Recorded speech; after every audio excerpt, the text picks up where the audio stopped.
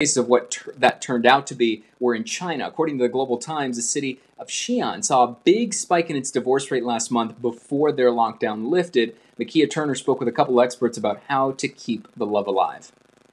We met in 2002. We dated. We broke up. I married somebody else. He married somebody else. He got divorced. I got divorced, and we reconnected through Facebook. And now, 7 years and one quarantine later, Maurice and Camila Spence still light up when they see each other, both telling us that this lockdown has only brought them closer.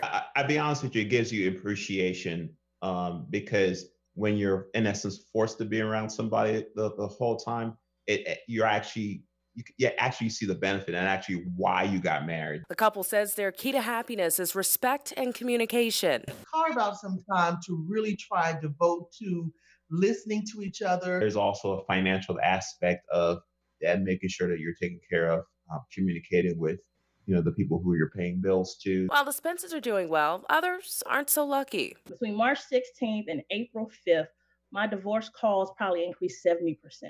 Wow. And at first I was just taking them.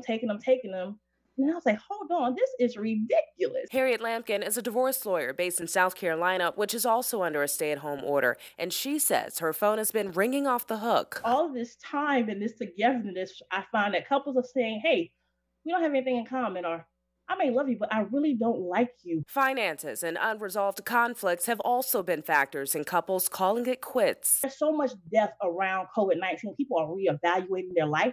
So what can you do to keep your relationship healthy during these uncertain times? Dr. Kia James, a therapist and podcaster in Prince George's County, says communicate, have some fun, and seek help if you need it. Hack into how they're actually feeling. So don't just assume that because they're sitting on the couch relaxed that they are actually in a great space. But this is what I'm telling my single friends now. Marry somebody you can be quarantined with. This is a new requirement. Marry someone you can be quarantined with. It matters because you just never know.